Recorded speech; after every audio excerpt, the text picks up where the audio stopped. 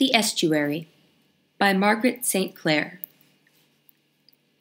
The best of it was that it wasn't really stealing. Everybody knew that the ships had been moored in the estuary because mooring them was cheaper than cutting them up for scrap metal would have been. There was a guard and a patrol at night, of course, but both were perfunctory and negligent. Evading them was so easy as to make abstractions seem rather more legitimate than they would have if the ships had been unguarded entirely. No wonder Pickard thought of his thefts as a sort of praiseworthy salvaging. Night after night he scrabbled in the bowels of the rotting Liberty ships and came up with sheets of metal, parts of instruments, and lengths of brass and copper pipe. He had a friend in the boat-building business who bought most of what he appropriated and who paid him prices which were only a shade below normal. Once in a while, pictures of what would happen to him if he were caught bothered Pickard. He rather thought the ships were government property and carried a proportionate penalty, but those apes on the patrol made so much noise on their rounds that you'd have to be deaf, dumb, and blind to get caught. Business was good. After the first 3 months, Pickard found it expedient to hire a helper, a tall, gangling youth who wore a felt skullcap and was called Jean. He took over with no difficulty at all Pickard's belief that his occupation was, at worst, one of the slight, necessary irregularities which keep the wheels of business lubricated and revolving steadily. He was a smart boy in other ways, too. After he had worked for Pick for 3 or 4 days, he suggested a number of improvements in the salvaging technique. They were well thought of. That week, Pickard's receipts were some 120% above their previous average. A modest prosperity visited the Pickard household. Estelle took to cooking with butter instead of margarine. She read advertisements for fur coats with a puckered brow and a critical eye.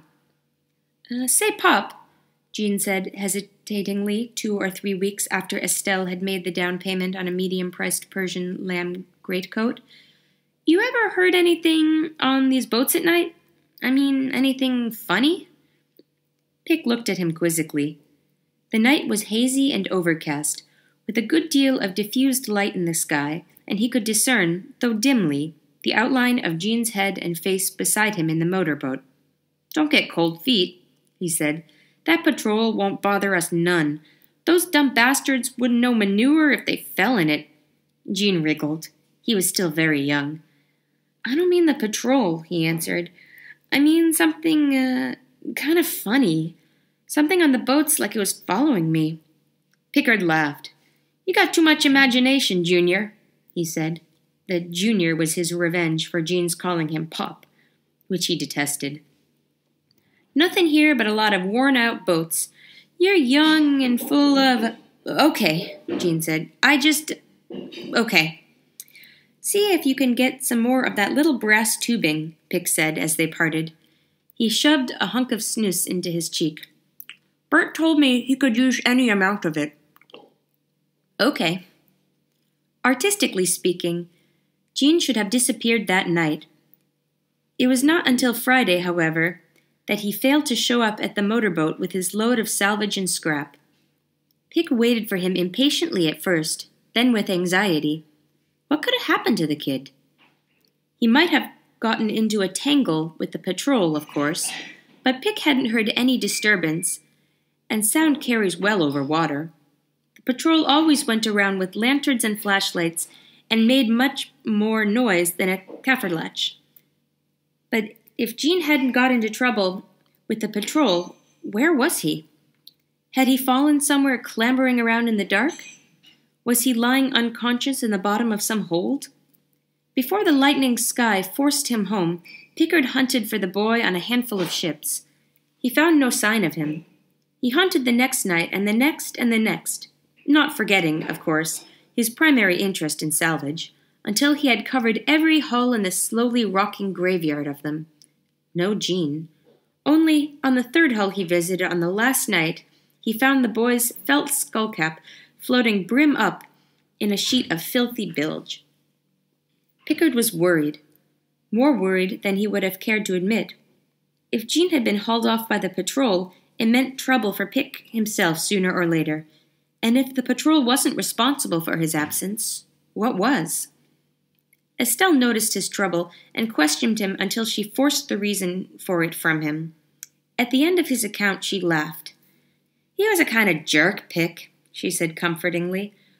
"What happened was he got scared and ran, and then was ashamed to come back and tell you about it afterwards. Just a jerk." "Yeah, but what scared him?" Pick swallowed. "I remember hearing," he said with some difficulty, "about how there was a welder got welded up in one of those ships when they was building them. They launched the ship with him in it, and then there was a man down in the bottom of his air hose caught fire and—" His wife snorted. "That's a lot of horsehair, Pick, and you know it. I never heard such junk. You scared of the patrol?" "Well then, I don't know what's the matter with you. I sure never thought you'd lose your nerve. Mabel was telling me they laid off Reese at Selby yesterday." Estelle was thinking, Pickard knew, of the payments on her new fur coat. Pickard slept in the daytime and worked at night, and though it was a quiet neighborhood, he never slept very well. He had been asleep 3 or 4 hours, which brought the time to 11 a.m., when he had his dream. It started out mildly enough. He was hunting through one of the hulls for a highly sellable chunk of verdure he had reason to believe was somewhere about. As he hunted, he began to have a feeling, faint at first and then stronger, that something pretty unpleasant was lurking on the periphery of his vision. 2 or 3 times he turned around abruptly, hoping to surprise it, but it moved faster than he could. He kept on looking for the verdure. He climbed up ladders and down them again, sniffed around in the engine room and the crew's quarters. At last, in the bilge of number 3 hold, he saw the half-submerged piece of verdure. As soon as he saw it, he forgot that he had been hunting it. By the strange equivalence of dreams, it was the bilge, the filthy, stinking bilge, which became the object of his desire. He knelt down beside it, scooped it up in his hand, and, nauseating, sick with disgust and self-loathing, began to drink. Pick's heart was beating violently when he awoke. Of all the dumb dreams, what did a thing like that mean? What sense was there to it? His pulse was still pounding abnormally when the noon whistles blew. He hired another helper. Fred wasn't nearly as good as Jean had been, a lazy bum, in fact, and he quit after 5 days, saying he didn't like the noises on the hulls at night. So you can see, Pick had plenty of warning before it happened to him. It was a week later that Jean came up behind him, where he was between the decks on the MS Blount, and pawed at him with his rotting hands.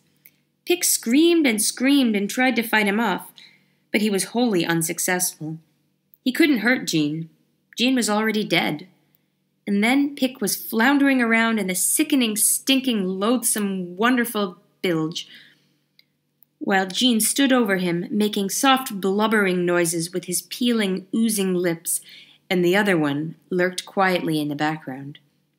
Estelle never did get finished paying for her fur coat. After a while, she set up housekeeping with a man named Leon Soker, who had long admired her.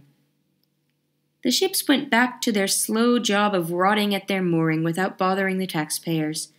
And nowadays, if you are so indiscreet as to go poking at night among the rotting hulls as they rot quietly at anchor in the estuary, you will find that they are populated by a small, select company, a company consisting of Pickard, Jean, and the welder, who is the oldest inhabitant.